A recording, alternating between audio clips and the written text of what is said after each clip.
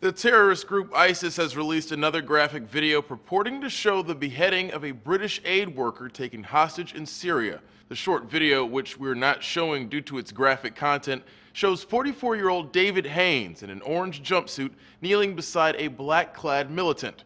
The militant is shown executing Haines, then threatening the life of another British hostage. The executioner, speaking in a British accent, claims Haines was killed in retaliation for UK Prime Minister David Cameron's support of the Kurdish Peshmerga's campaign against the terrorist group.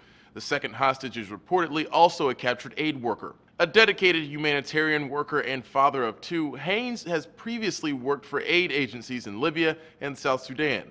He was abducted in Syria back in March of 2013 while working for the nonprofit group Abducted. Haines' life was threatened by ISIS in their previous execution video of journalist Steven Sotloff, who was beheaded in a similar manner after falling to the hands of the group. The execution video was released one day after Haines' family issued a public plea to ISIS, urging the militants to contact the family, presumably to negotiate his release. It's the third such execution video ISIS has released targeting Western media, but the first video to show the death of a British national.